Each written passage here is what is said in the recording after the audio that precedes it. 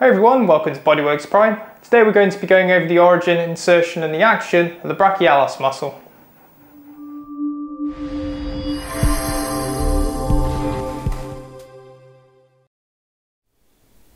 So you can see the brachialis muscle right here, and let's take a look at the origin and the insertion. So you can see here in red, the brachialis muscle originates on the distal anterior surface of the humerus. And in blue here you can see the insertion, which is the tuberosity of the ulnar. And the tuberosity of the ulnar is going to be a slightly little raised bump, which you'll find in this little blue highlighted area. So we're back again with the skeletal model, and you can see the origin of the brachialis muscle here in red. So that's on the anterior distal surface of the humerus. And you can see the insertion here in blue, and that's on the ulnar tuberosity.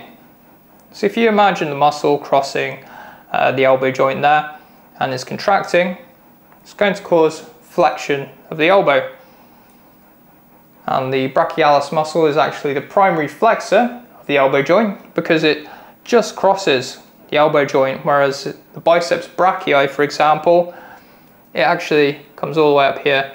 It's crossing the shoulder joint as well. So the biceps brachii muscle is what you traditionally think of when you think of the biceps, because it's visible from the skin surface, and that's what forms those two peaks or the two heads. The brachialis muscle is sitting underneath that, performing its action of flexion. So if you found the video helpful, you enjoyed it, you know which buttons to press. I'll see you all next time.